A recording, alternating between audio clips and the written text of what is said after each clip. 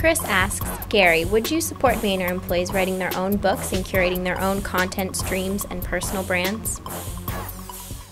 Chris, this is a great question. As a matter of fact, first of all, India, first let's talk about Chris bribing you and like attacking you. Let's go over here to India. India, tell the Vayner Nation, the story of, actually while you're doing that, while you tell everybody Chris's attack and bribing, I actually am gonna bring a prop for this.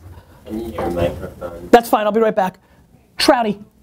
All right, I'll give you the microphone for India's story. All right, Chris was extremely persistent over the holidays, a time when not a lot of other people were tweeting questions, and he got his friends to tweet after his question and tag me, and then he said that he might start bribing me. So it definitely worked. Here's your question on the show. It didn't work because you didn't execute the actual bribe gift. Oh, yeah. Right, you went noble. But now, Chris, I want you to know, and we've known each other a long time, and it's good to have you on the show, that you will need to send India a gift. It will need to be substantial, and we will tell the Vayner Nation what you got her in an upcoming episode.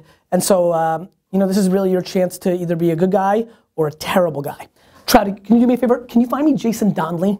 Yeah. He was going through. He's floating around here. He's floating around. He was going through orientation. Yep. Cool. We were looking for Jason Donnelly, and we will answer Chris's question with Jason Donnelly as a human prop to your question. Let's go to the next question. I'll interrupt that question when Jason Donnelly shows up. That's how we're doing it, D-Rock. Don't fight me, D-Rock. Let's move on.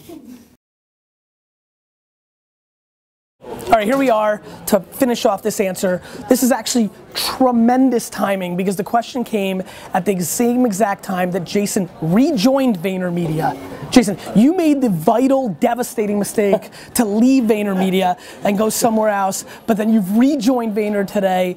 Why don't you tell the Vayner Nation first, just because I want to hear it and feel good about myself about why you did that, but just one sentence because I want to actually answer the question. This is home. That's it. All right. I figured you could answer this question better than I did, so why don't you tell the Vayner Nation how I did support somebody who was writing their own book? Not only did he support me by just loving the book, he bought copies and gave it to people throughout the office. And he's been nothing but helpful and the best boss ever. Thanks, Ryan. Yeah. So yes, the answer to, thanks, go work. Yeah, you got to make up lost time.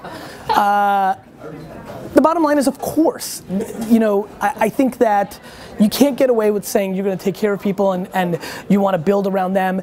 Too many people want to act like they're going to take care of everybody, but then suppress people who they think can trump them. See, there's something amazing that happens when you think you're the greatest of all time.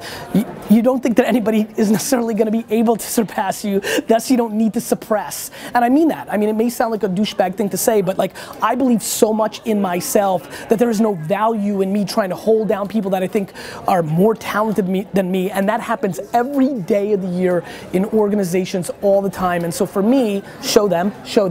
For me, if they're better than me or if they need to fly the nest, well then that's what needs to happen. If that means writing their own book and building their brand, I'm more than happy to do that and support it.